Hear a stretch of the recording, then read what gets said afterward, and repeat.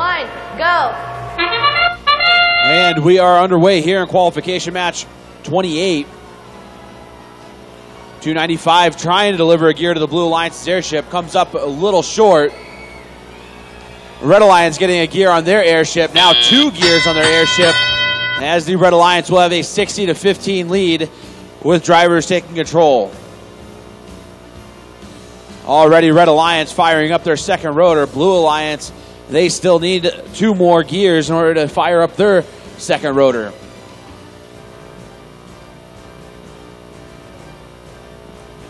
.50-12 Griffin gear trying to pick up a gear off the ground over there in the red loading station. Their partners, La Cañada Engineering Club, they have a gear in their possession trying to get around 295. That's Grizzly Robotics team. 295 trying to deliver a gear on the near side of the Blue Alliance's airship. Here comes 24-29 trying to deliver a gear on the near side of the Red Alliance's airship. Their partner Griffin gear now coming in with another gear. And it's now 2 rotors apiece. Blue Alliance needing 3 gears to get a third rotor. Red Alliance needing just 2 more gears to get a third rotor. La Cañada heading back to pick up a gear for the Red Alliance. It ends up coming up a little short. Those are 2 gears that are left on the ground that 50-12 will go pick up later on. La Cañada now creating a little bit of a traffic jam for Griffin gear. 58-23, that's Ace all the way from China. They dropped off a gear, and now the Blue Alliance is firing up their third rotor.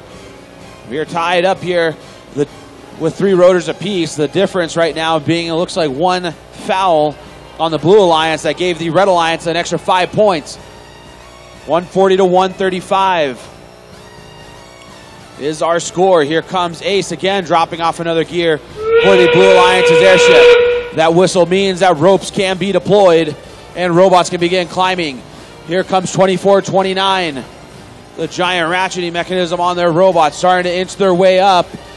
50-12 rocketing up and triggering that red touchpad. We have 2 blue robots up.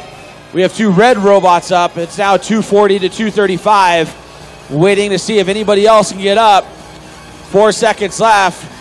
And it looks like 691 slowly inching their way up. Going to come up just a little short here as the buzzer rings on match 28.